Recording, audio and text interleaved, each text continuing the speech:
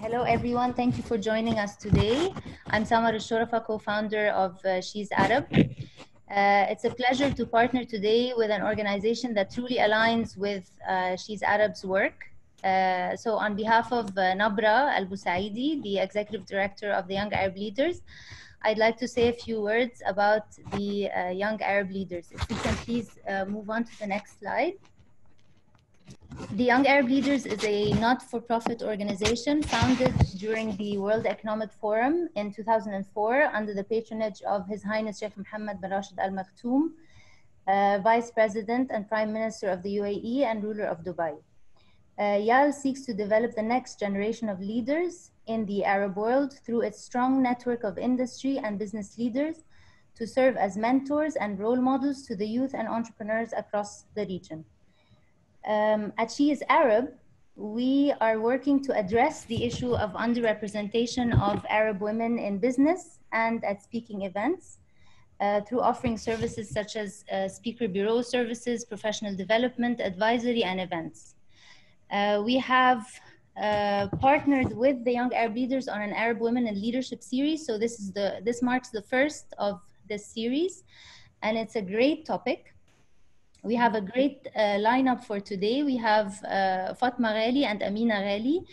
Fatma is the CEO of Azza Fahmi Jewelry, and Amina is the head designer at Azza Fahmi Jewelry. Welcome, ladies. They have, of course, first-hand experience of growing up as part of a family business and have achieved remarkable growth in positioning the brand on a global scale, not just a regional one. And we also have Young Arab Leaders speaker, Farida Al-Agami. I personally call her a reference point on family businesses and women in family businesses in particular. She is the co-founder of Women in Family Business, and she's the managing director of the Tarawat Family Business Forum. It's great to have you here with us today. Thank you. So I'm particularly excited about today's topic about family businesses because I myself grew as part of a family business. So I may have a few things to share here and there as well. It resonates with me, and I believe that it's such a timely topic. I just coincidentally as well attended a webinar earlier today with the PwC that talked about family businesses, and they were saying that it actually contributes to 70% of the Middle East GDP, not 60%, 70%, and it employs 80% of the workforce, which is quite significant. So let's start with the basics. Farida will help us set the scene with a couple of slides. If we can move to that, please. Perfect. Well, thank you so much, Samar, for the kind introduction. Ladies, it's an honor to be in your presence. I've been a great fan of everything that you've done for a long time, so I'm truly delighted to see you again and to be here with you and, of course, with our audience. What I wanted to do today is briefly in two very short slides, perhaps set the scene for the conversation on family businesses and on women in family businesses. So as Samar just mentioned, why should we talk about family businesses in general? It's because, of course, the private sector actually around the world by majority is owned by families. So it's run by families. It is not something that is generally known. It is not something that we perceive as being common knowledge. We have a tendency to look at the economy through the lens of industries and not through the lens of who owns and operates these entities. And I believe that actually is a pity, because I think looking at corporations from the angle of who operates and who owns adds to so much understanding of how companies behave and why they behave in a certain way. Why do they grow in a certain way? So embedded in this large topic, of course, we have this conversation on the inclusion of women, more women in leadership. I believe that also in the Middle East, it's been a topic that has been brought up for over, I would say, a good part of 2 decades now. It's been a common conversation. There are seminars and workshops, and it kind of seems to be part of the right thing to say when we talk about female empowerment. But I'd like to question that a little bit as well. No, we'll go back to the first slide, please. I'd like to question that a little bit, because I think that sometimes we don't have this conversation set in the right context. The conversation around female leadership and the empowerment of the individual, to me, is set in the context of the overall conversation of diversity and inclusion in corporate leadership. And it is right now, we have finally come to a point where academic research actually proves the point that having diverse leadership and a diverse workforce is actually good for business. It adds to its capacity to innovate, it changes the corporate culture for the better, and it leads to greater innovation. So I just put a couple of statistics. I'm not going to go into them in detail, but really, when you do a little bit of research, you see that overall, the case for diversity and inclusion is overwhelming. Now, a part of that, of course, is gender diversity. Gender diversity both in leadership as well as in the workforce overall. And I think in family businesses, this conversation is actually very, very interesting. If we go to the next slide. So there is, I tried to show you a little bit a comparison between the Fortune 500 companies and family businesses. So what are the statistics telling us? In Fortune 500 companies, in top management, we can find 13.8% women represented. Boards have 14.7% of female members. And we have 15% of the CEOs of Fortune 500 companies are women. So overall, not overwhelmingly fantastic, I would say. Interestingly enough, and I want to give you here a caveat, because of course, the basis for research was very different for these 2 studies, but I still wanted to kind of give you a little bit of contrast. Family businesses are doing slightly better, interestingly enough. So in family businesses, in top management, you will find around 22% female representation. Board members are at about 16%. But the interesting number that they found in an Ernst & Young research is that the increase of numbers of women represented both in the executive level, at the executive level, as well as on boards, is much higher than in Fortune 500 companies. So I found that quite interesting. And I think what will be a great opportunity in this conversation is to address a lot of different topics around this. The first topic, in my opinion, that should be addressed is why don't we have more insight and research into family businesses and the role of women in family businesses? And I think there's a lot to be said also about visible roles versus non-visible roles. And I'll go into that a little bit later on. The second point that I'd like to highlight here is this question of how does family culture influence the reality of having more women on corporate, in corporate positions, in visible corporate positions? I think that is a very big question as well. And finally, I believe that we have to contrast this conversation and we have to contextualize this conversation.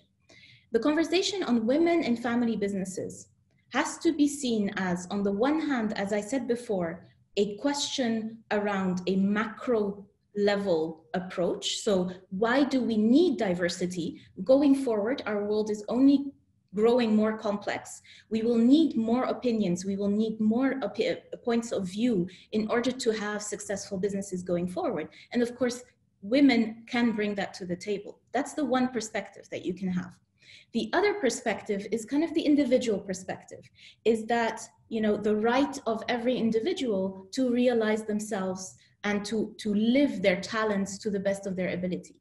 So I think those are kind of a couple of comments for me to just contextualize a little bit how I see this topic going forward. Great. Thank you so much, Farida, for this insightful info to help us set the scene. Again, Azza Fahmi, just recently, you recently celebrated 50 years of existence, صح? Yes. It's wonderful. I think we can start with showing the amazing pictures that you shared with us from your childhood to put some context into the questions we're going to ask you now. It's lovely to see how you participated in exhibitions as children and so on. Tell us about this and how it has contributed to who you've become today, the leaders that you've become today. I think this is your... Let's start with Amina. I feel like I'm looking at one of the pictures and I feel like I'm gonna cry because I don't know whether it's been. First of all, thank you so much for the introduction, Samar, and thank you for the insight, Farida. It was incredible just to see the difference between the family businesses and the Fortune 500 companies. As Samar was just saying, our journey, Fatma's journey and I had started a very long time ago. My mother was a single mother, so and it was a growing business. She started in 1969, and around the mid 80s, Fatma and I were Fatma and I were born. And whenever we would travel to exhibitions, she really didn't have an option but to take us. She, you know, we were her two little girls, and she would send to whatever company or whatever person who was taking us on an exhibition, saying my two assistants are coming. So actually, we started working with my mother at the age of 4. The one on the left is an exhibition that we went to for almost 15 years called Art in Action. It was in Oxford, England, and we would go and set up the booth and put the ticket price, and she would teach us everything there is to know about jewelry and about everything, and we would help her sell. And in summers, I think for the first 10-15 years of our life, every summer she would insist that we would work for almost a month in our workshop, just to learn how to do little things, how to file, how to bead, the difference of stones, the difference in techniques. So it's like we took the business very, very early on, to the point where it's like you knew you didn't, this is all you knew, you know. Fatma, I don't know if you want to... Yeah, I think it's because it's a question that we're always asked, like, when did you start working or when did you join Azza Fahmi? So there's like the official date, but then there's the forever, you know, like ever since I've known anything. Like Amina was saying, my mother didn't have much choice, so we were there.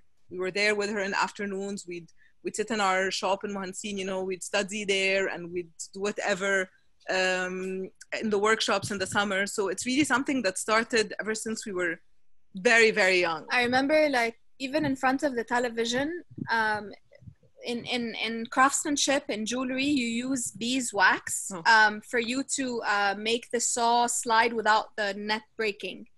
So she would give us honey, and she would ask us to chew on it, and then she would explain why we need the wax for the workshop the next day. That's amazing. So you even know where you source everything from, what you need it for. And Fatma, this is your picture in the workshop at a very young age.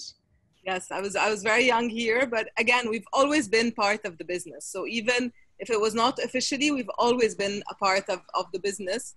And my mother is really, I want to say it's not just a passion for her. Like it's who she is. It's who she is. It's an obsession, you know. She's like completely taken by what she does. So it's in everything that she does. So you become a part of this world, which when we officially join the business, it makes it very helpful, because like you're saying, Yasamar, you know every tiny little detail. You know how things are done at the very, very, very detailed micro level. So it's really, really been very helpful in what we do today, both of us. Amazing. Of course, supported by a lot of education along the way, a lot of mentorship, I mean, we wouldn't have been here without all that. But taking that time to know all these tiny details, I think is what's helped us be who we are today. And I think what was very interesting, to adding to what Fatma's saying, is that I remember a conversation with my mother. I must have been 12 and Fatma, she was 15. And my mother sat us down and she said, look, I am trying to build something to pass on. But if you girls are not interested, I am happy to stay at the size that we are. I am happy not to develop it for a second generation. And you girls are free to do whatever it is that you want to do. I remember Fatma and I looked at each other like, what is she talking about? Like, of course we're gonna, of course we're gonna continue. We've been So it was living never forced upon you. It was also, it grew as like being part of you, part of your being, part of who you are. That's amazing. And how has that influenced your leadership journey? Like, what do you think you as women leaders, because just to bring perspective to the audience, you're only two sisters, you have no brothers, and your mother was a single mother. So this is what you knew, you know, there was no other alternative for you. This is how you were just born into it. You were born into the business and you grew up with it. So do you think that there are any unique perhaps characteristics that women bring as leaders to the business? I think it's not an easy question to answer. because like you said, we know no other, so it's always been our option. But I think one of the important things that women bring into the business is what I believe today is more of a balance. So I think over time the things have gone to a very logical, very it's all about efficiency, it's all about logic, it's all about, you know, the best possible outcome, and that's changing today. And I don't like to say women because some men have that too and some women don't have that, so it's not women, but generally women have that sense, comes more naturally to them. But you see major companies today are moving towards that balance, and it's that culture of More heart. at the end of the day, yeah, it's bringing a bit more heart into things we do, because at the end of the day we are humans, so we're not humans by night and machines in the morning. So the same person that walks into the office in the morning is also a human being, you know. And I think that's part of that comes naturally and easily to a lot of women. It also does to some men, but so I think that bit of the feminine energy, whether you're a man or a woman, but that balance between the masculine and the feminine is something that's very important. And I think it's something that we are seeing very much today as a rising trend. And connectivity. Sorry, go ahead, Amina. That connectivity that I think comes more naturally to women. Like Fatma was saying, of course, there's always the man who's in touch more with that side, but I think it comes naturally more to women, that connectivity, which I think is very important today. That's a very interesting point. I'd love to hear, Farida, your reflections on that. Like, obviously, the whole concept of women in leadership and this debate has really risen up to the surface with COVID-19. You know, talks about prime ministers like Jacinda Ardern or like amazing, successful leadership examples around us. What are your reflections on it? And I'd love if, as part of your answer, you can tell us a little bit more about something you mentioned offline when we were prepping for this. You talked about the feminist theory of law. So I would love to hear more about that from you. Sure. Thank you for, yes. Okay. No, it's a pleasure. I mean, so many things to say. I think we are in the presence of a truly unique family business model. I think it's almost as if the traditional model, which is the majority of cases we have in the Middle East and North Africa, and to be fair, around the world, you know, studies show that around the world, family businesses are still rather patriarchal. It's seen as an exception, you know, if you have a female, for example, founder. So if, let's say, you have a second generation business and the founder is female, people actually look up, like they're like, oh, this is special. So it just shows you how it is not the common denominator. It is not the normal case. However, first point here that I'd like to make is we have to be very careful when we talk, especially in our region, when we speak about female leadership roles, and we only attribute leadership roles to people we see. So one of the things that we all know in our Arab culture is that behind the scenes, leadership is also lived. So you might have a very male-dominated family business, but then if you look behind the scenes, you see that a lot more people actually have a say.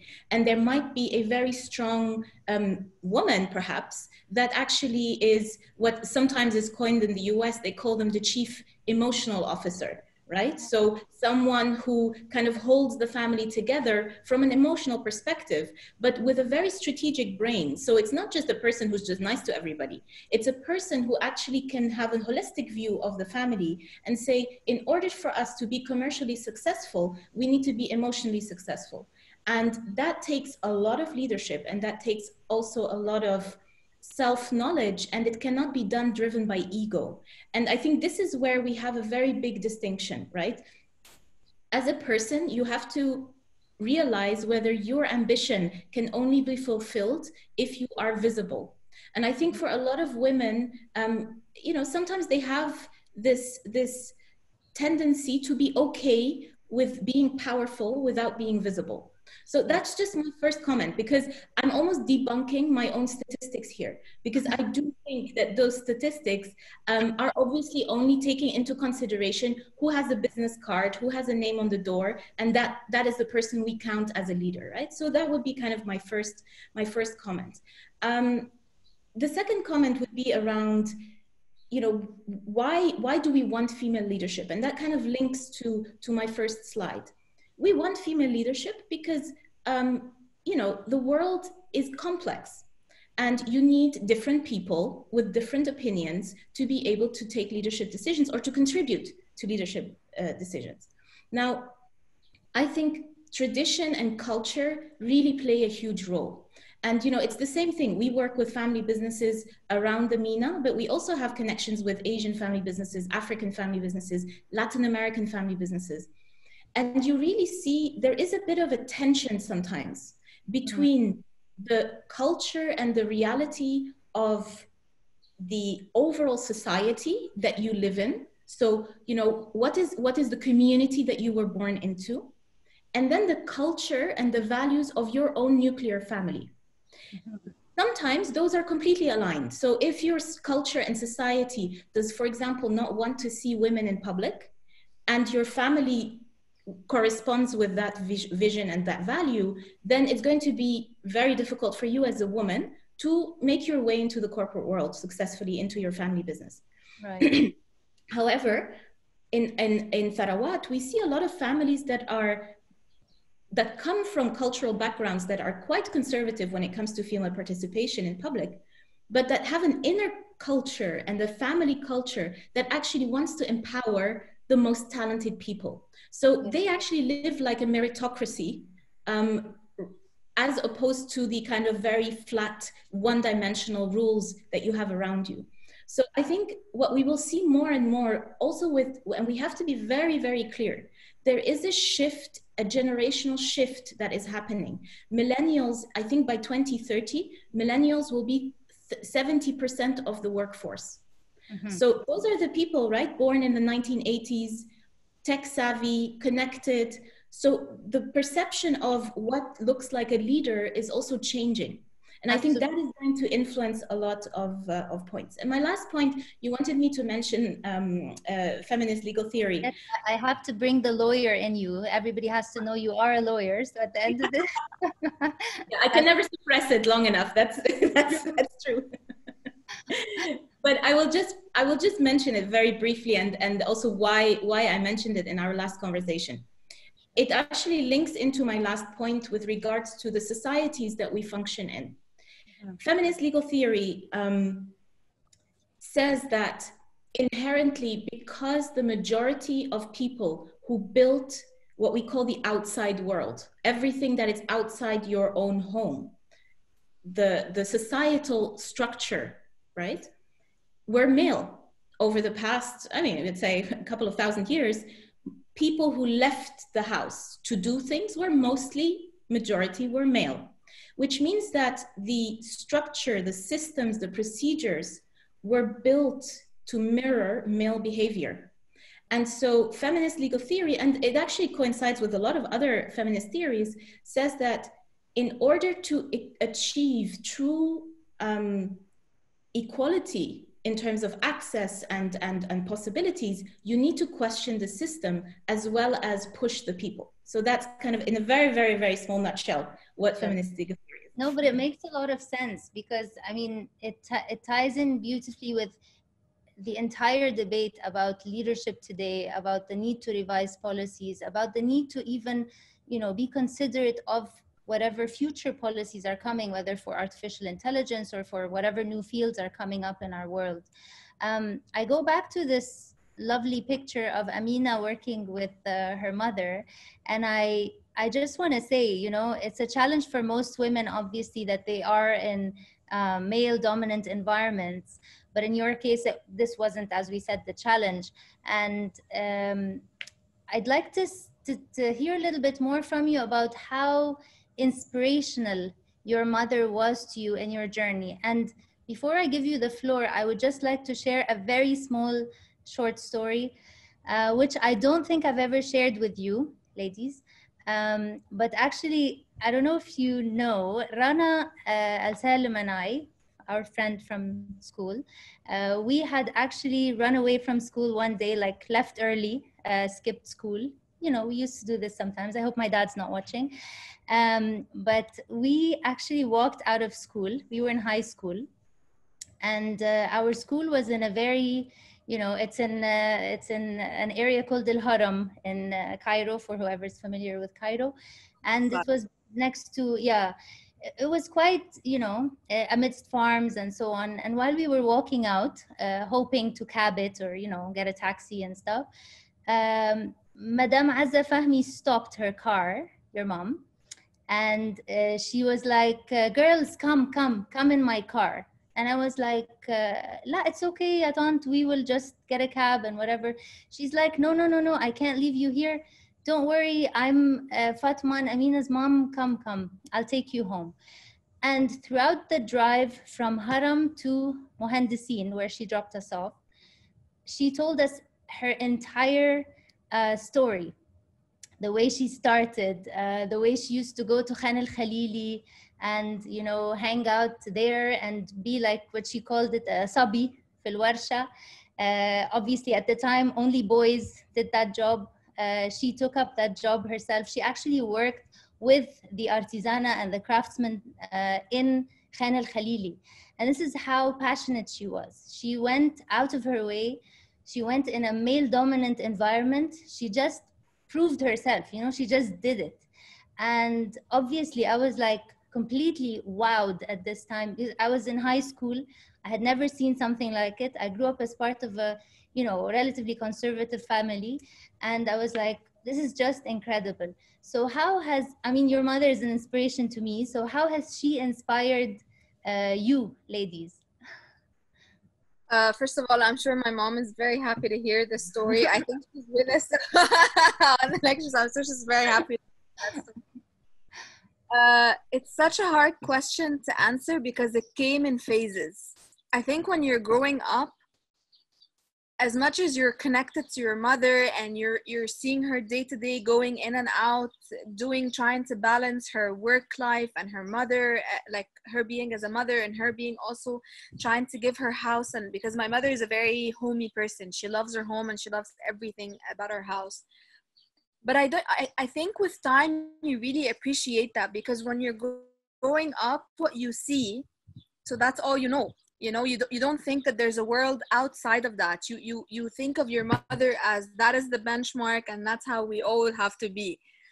But after university and when I joined the business, and you really start to see how challenging it is to even just balance a social life and work. I mean, even that was a challenge. And then you move on to your life and you move into your 30s and you start to be more of a grown-up or an adult, and you that inspiration that you're talking about becomes very clear to you, because all of a sudden you realize that what I perceived in my early teens as my mother being normal is the opposite of normal. You know, I to me, when I remember in high school and someone would say, what do you want to do? I would automatically say, I'll be a jewelry designer. And I couldn't comprehend how you would ask a 17-year-old what you want to do and he doesn't have a straight answer. That is so weird for me.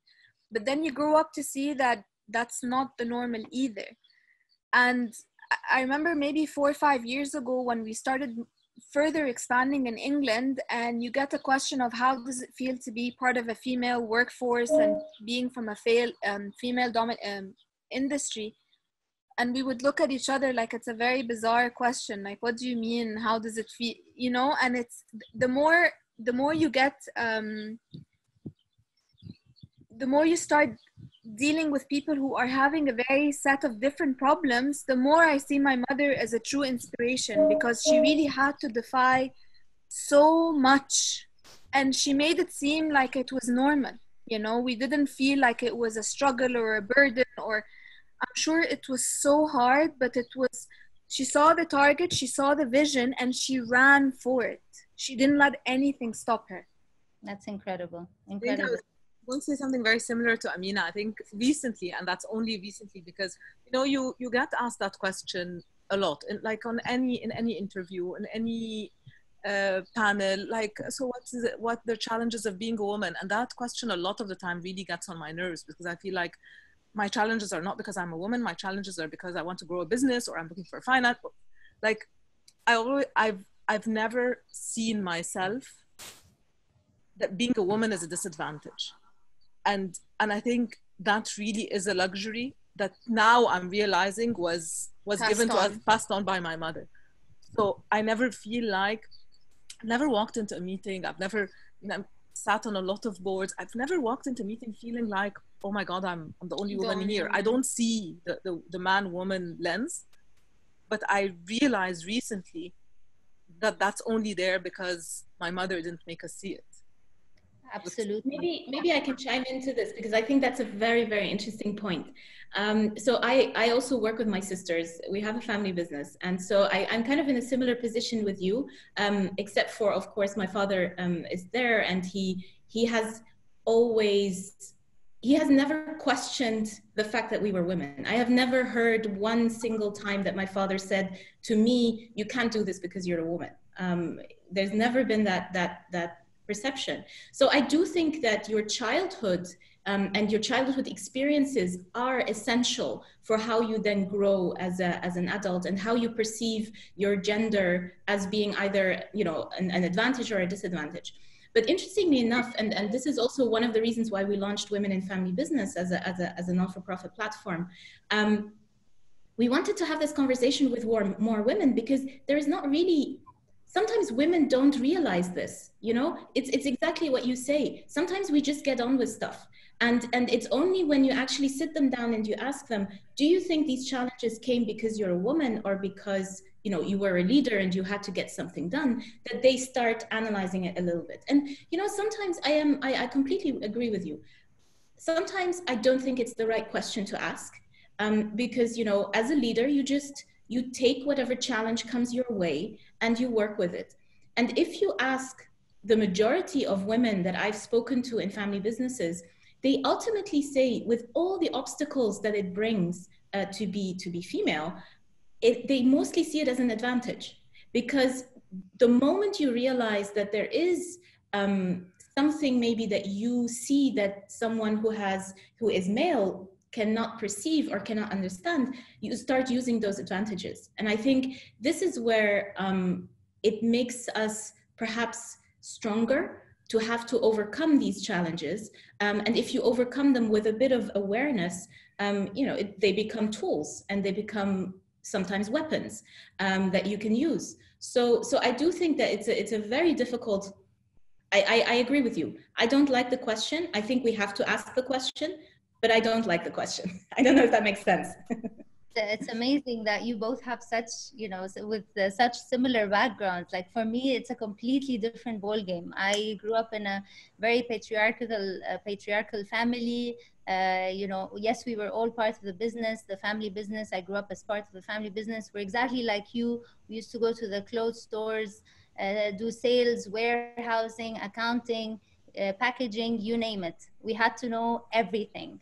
But at the end of the day, there was always this notion that, you know, the boy will be, you know, will take the helm of things. Or so there was always, it was a very different setup. And I think it plays a very, you know, it makes sense with what Farida, you said earlier about traditions and culture and how much they affect and influence such decisions in our region.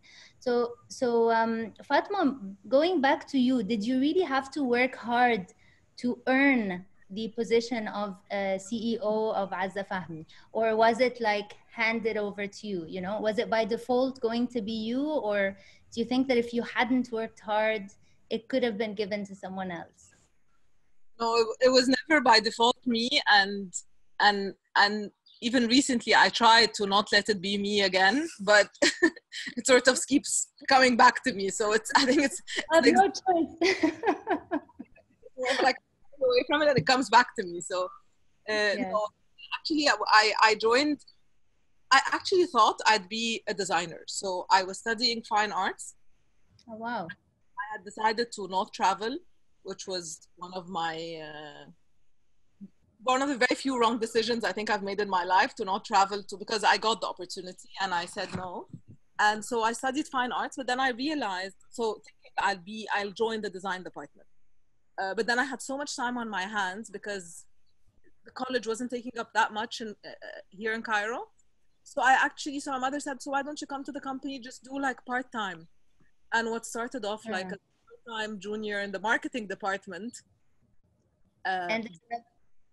ended up with 20 years later, I'm still here, but it also gave me a completely different route than I thought I would take.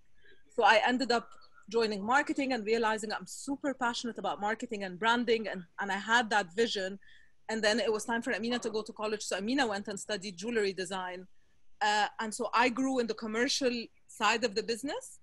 I think I was there for like 6 years as a junior between marketing, sales, and different departments. And then I was deputy to a GM, which we had. And then so it grew very, very organically. So I've really worked in every single part of the business.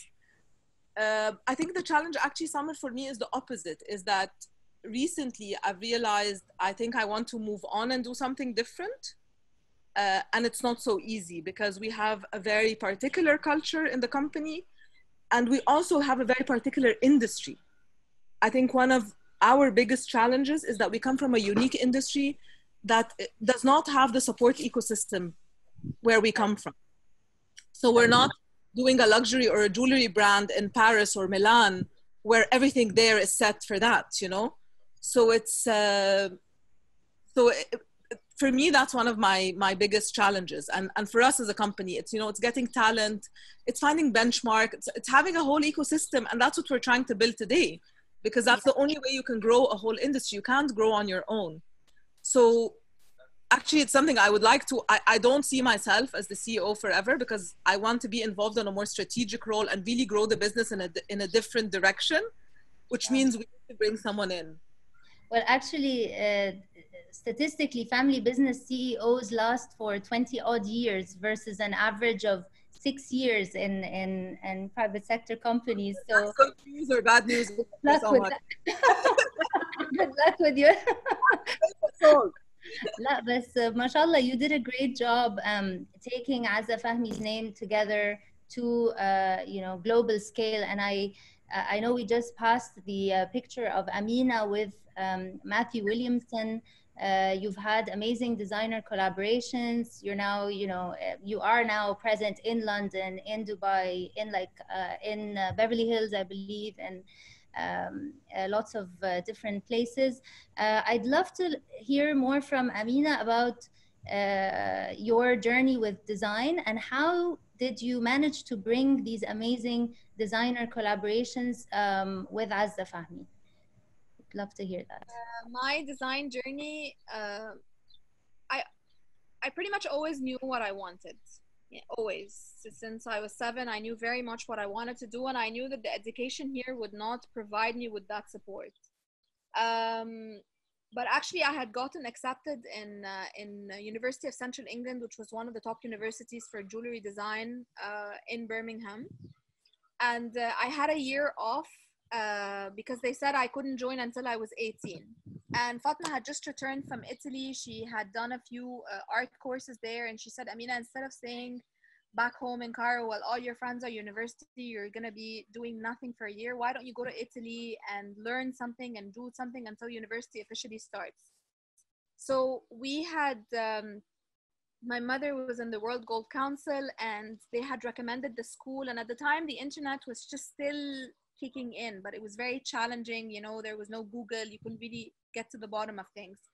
So I actually went to Florence. Literally, we had no idea what I was getting myself into. And they had accepted me by mistake. They read on the application that I was 27 when I was actually 17. So I show up on the first day of school, and both the teachers just look at me like, oh my God, you're so young. You're so young, you're a baby. And it turned out to be one of the most fabulous schools in Europe. They're a contemporary jewelry school. There are only 25 people. There were almost about 10 teachers. So the one-on-one was incredible. And later on, we actually collaborated with them. That's the Azza Fahmy Design School. So actually, we eventually partnered up with them 15, 20 years later. And I went to Birmingham and completed my bachelor's degree in jewelry design and silversmithing. And I think it was actually that 5.5 stay in Europe that had a very, very strong influence on the designer I eventually became.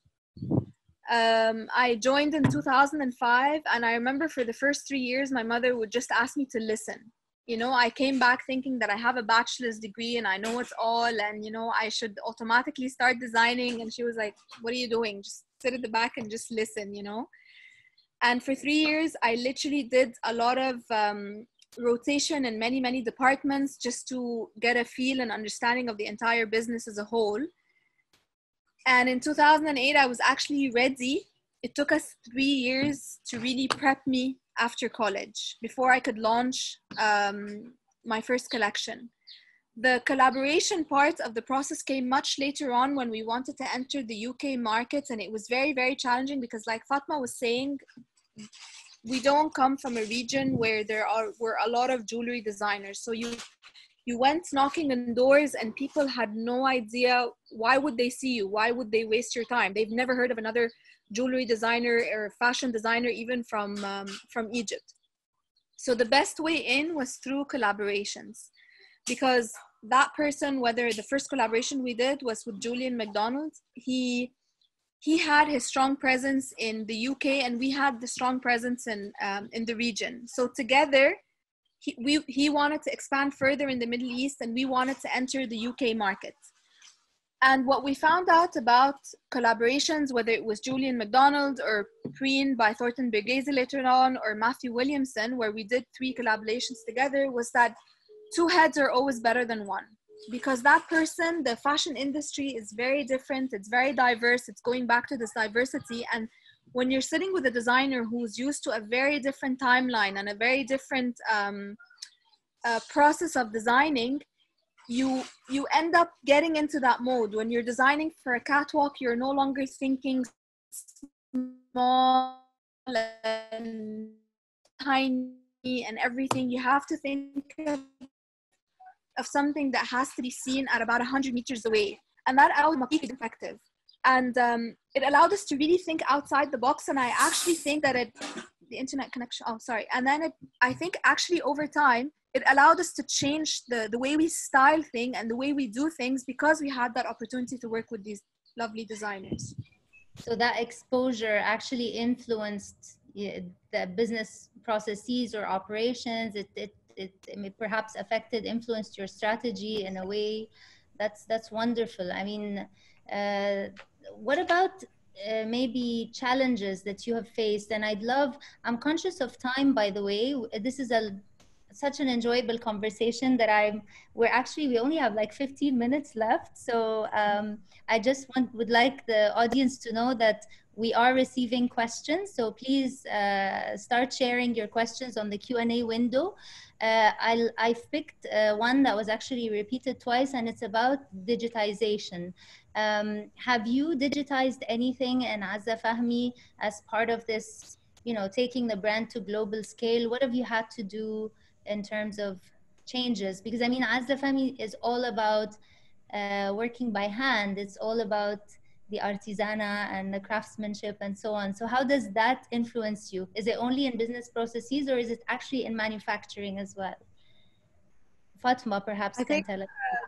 I think it's a very fine balance, Summer, when it comes to, of course, we've become much more digital, technologically, I mean, geared and all that, but it's always about the balance. So it's always about, you know, where do you go from having the technology and the digital world serve you, and where do you lose that? So on the product front, we're still a handmade product. So even though today the world is advanced so much that you can get one machine where you put a design in, on the other side comes a ring with the stone set, it's not what we do, because we believe in the perfect imperfections of the handmade, and that every piece looks different, and that process is very important to us, because we also keep a lot of traditional techniques alive by that. However, there's definitely a technological and digital side to things that makes the process more efficient.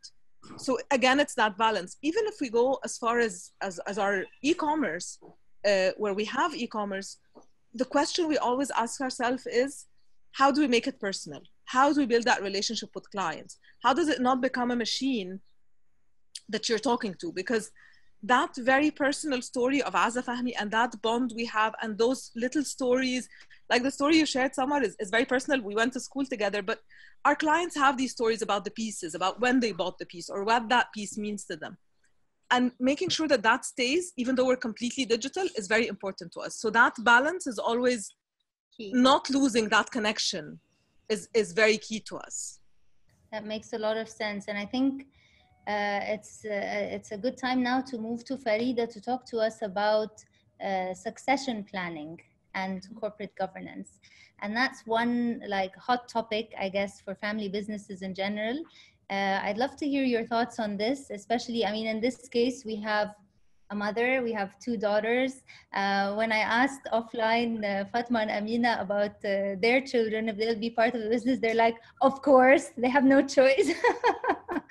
So I'd love to hear from you, what are the best practices when it comes to that? Because I mean, we have our own struggles ourselves in my family business as well. It's quite challenging.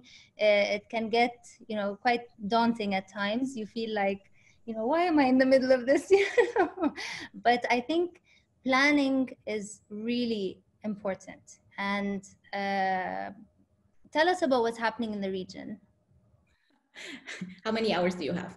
I think it's so first of all, I apologize for this very dry topic after such a wonderful conversation. I'll try to contextualize it in a bit of a charming way, because there are nice ways to talk about governance and succession planning. I'd like to kind of link into what Fatma said just now about, you know, digitization, and I'll explain why it links to succession planning. We are, and it is a reality, we are living through the fourth industrial revolution. This disruption affects every business. It doesn't matter which industry we're in, it doesn't matter which country we're in. The reality is that technology is impacting how we do things. And in order to remain competitive as a business, we need to understand that there is a reality we need to take into consideration. So I think what you're saying, Fatma, is absolutely the right way to go about it. Family businesses have survived across generations. And again, we have to emphasize, a minority of businesses survive over generations. To be successful across generations has a lot of, it's not a very easy thing to do. So that's the first thing I'd like to say. The second thing is that, of course, preparing for succession is a long-term project. So we have to understand that succession is not just who becomes the next chairperson. It's not just who becomes the next CEO. Succession planning is a complex concept, and it is a holistic process that we have to go through. So what I would like to say is that we cannot just say succession is a one-way street. It's not a piece of paper. And what Amina and Fatma have gone through is, in my opinion, exactly what succession should look like. It has to be a natural process. So if you are in a family business and you have, for example, not been able to identify yourself with this company, and that the DNA of this company is not part of your own DNA, it's going to be very difficult for you to be a successful leader and to take over what you just said.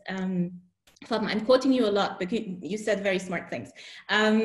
So I think you need to represent what makes this business special and what makes it successful. And you can only do that if you have an understanding, an inherent understanding of the complexity of the situation and of the culture of the company. So those would be a couple of points that I would like to make.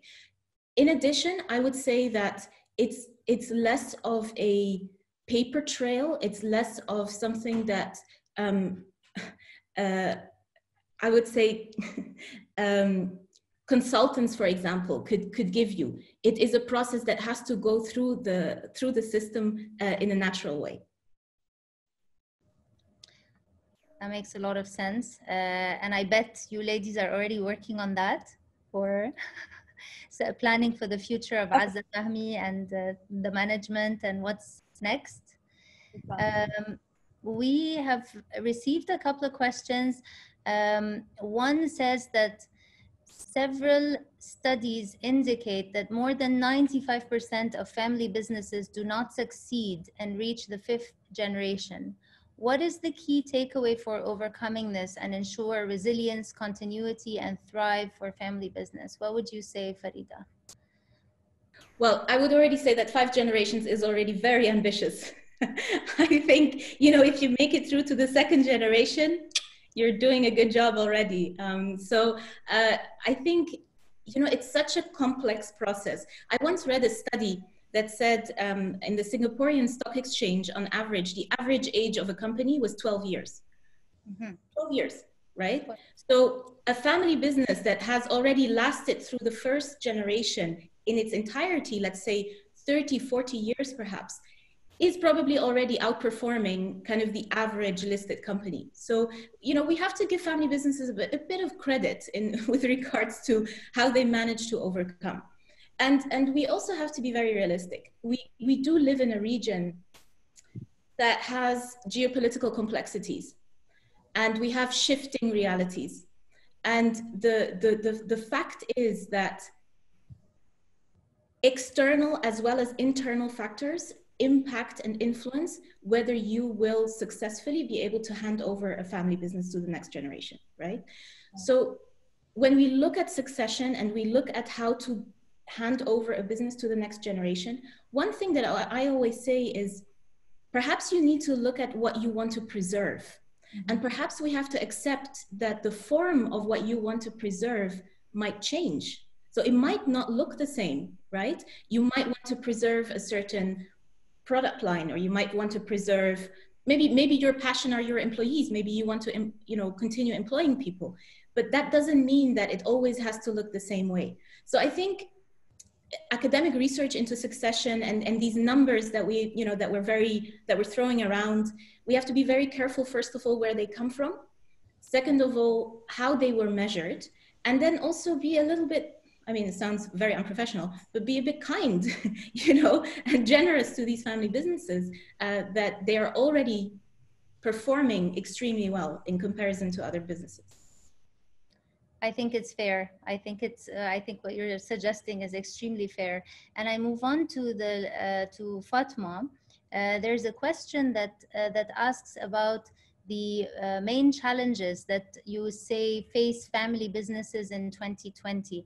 And I'll take this opportunity to also ask you about, you know, how obviously with the COVID pandemic currently taking place and so on, if you can also reflect on how we are currently trying to maintain balance in our lives working from home. I think this ties in well with that question. 2020 is definitely, I don't think we need to tell anyone how challenging this year is. And I'm sure for some industries it's okay, but in the luxury jewelry industry, it's we're hit quite hard. So I liked something Farida just said very much. It's looking at what do you want to preserve.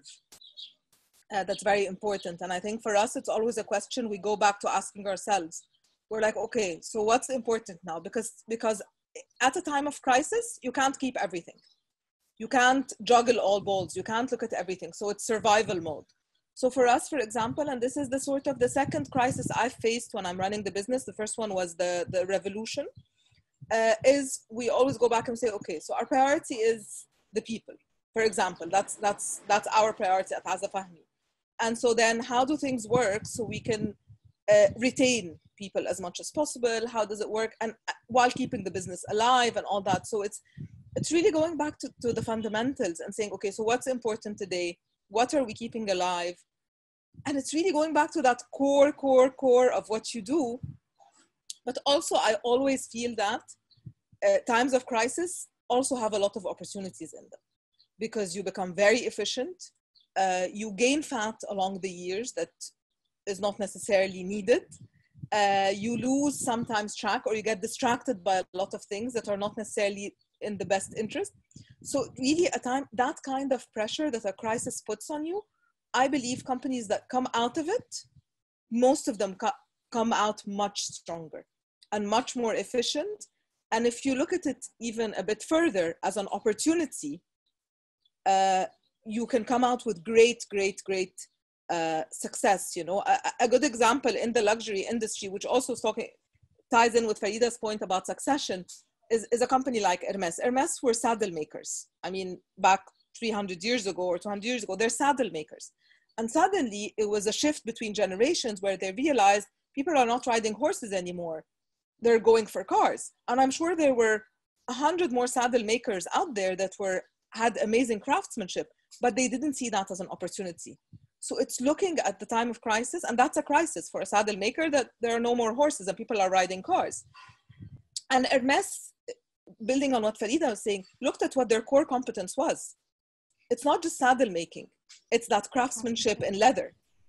And in Hermes's logo today, they have the saddle and they have the horse, but it's not what they do. They still do saddles, but I mean, that's not their core business. But again, it's going back to that fundamentals and looking at the crisis. And I'm saying this when sometimes it's very stressful and you cannot look beyond what will happen tomorrow. I'm not saying it's easy in any way, but it's always an opportunity. It's always an opportunity to do something different. And usually, I mean, I believe we can come out much stronger during a crisis. And one question just came in on the same topic saying, what do you think is what would be the magic skill set and capabilities to navigate through these volatile times? What would you say is the one skill set that is really helping you navigate? But I think adaptability and being able to becoming very agile is key. I mean, one obviously doesn't work because you need more than one skill set, but if I would choose the most important at a time of a crisis, it's agility.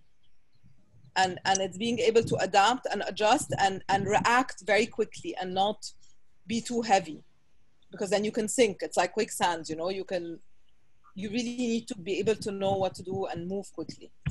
A lot of sense. And I think a lot of the points that you mentioned, especially that you talked about people and about how important people are for the organization, especially when it comes to family businesses. I know this will be the last point maybe to discuss. I recall going to Mona Al-Gourg's office once. She's the chairperson of the Young Arab Leaders, and I met someone at her office who had been with the company for 30 odd years. And I bet you probably have this kind of, you know, longevity or relationship, yes, with employees at Azza Fahmi. I think these are, at the end of the day, one of the most important assets for any business. And it all boils down to, you know, your values as a business. And this makes a lot of difference when it comes to the legacy that you're trying to build for the brand down the line. If there are any final reflections from you, Farida, on everything that was mentioned, maybe just to tell us, what do you think that one skill is for survival to navigate through these rough times? Well, no, I think I can absolutely agree with Fatma here on those 2 points. I believe in a sense fearlessness is also part of it. You know, I think if you have to navigate a group of people through moments where everything seems against you, where your industry, not just you as an individual company, but where your entire industry is not just being disrupted, but you know, to a certain extent being fundamentally challenged, I do think that you need to be a fearless leader, and you need to accept that you're going to make mistakes along the way, because you cannot be fearless without accepting that fact. But yeah, I think all of us as business leaders I think that is the biggest struggle you might have, is to say what is the risk level that I am willing to accept, and that I'm also willing to put my people through, because every risk that I take on behalf of the entire organization. So I think fearlessness is a skill set that is very, very important, but also difficult to obtain. And on my side, I would just add that I agree with both of you. Obviously, as a startup, it's also a very tough time for all startups. We're trying to digitize. We've moved a lot of our operations online as well. So much happening in the background. But I think this is a good wrap for an amazing conversation with all of you. So thank you very much for your time today. The recording of this webinar will be available, will be shared with you, and it will be posted on She is Arab's YouTube channel, and it will also be posted by the Young Arab Leaders through their own social media outlets. Thank you for being with us today from Egypt, Fatma and Amina. Thank you so much, and thank you, Farida. Thank you. This Thank was you very much. It's a Thank pleasure. Bye. Bye.